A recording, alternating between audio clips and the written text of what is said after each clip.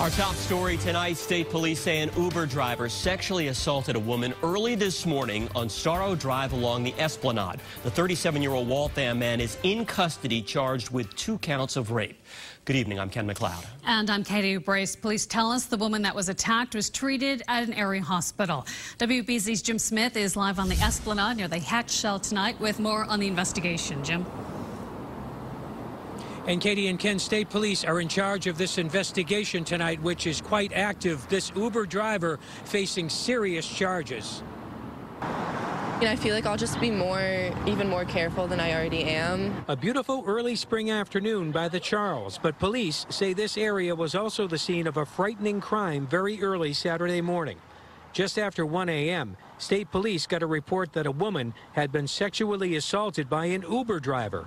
Investigators say they were told it happened on Starro Drive near the Hatch Shell. The news very unsettling for anyone here who hears it, like these local college students. It's frightening because we take Ubers, once or twice a week. So just thinking that, that could happen to anybody is very nerve-wracking.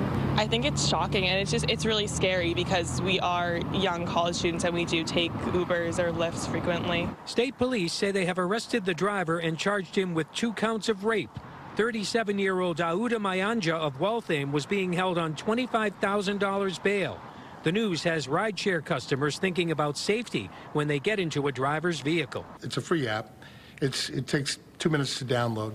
That's where Ernie Corrigan comes in. He's just released a phone app called Best Rides. He says it's all about safety. So this app provides the user the ability to have friends and family track their ride. And so your friends and family know when your ride begins, they know when it's expected to end, and they're alerted when you've arrived safely.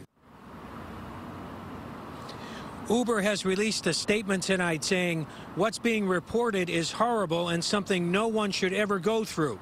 We stand ready to support law enforcement with their investigation. As for state police, they tell us a chemist has collected potential evidence for forensic analysis. Live here in Boston, Jim Smith, WBZ News.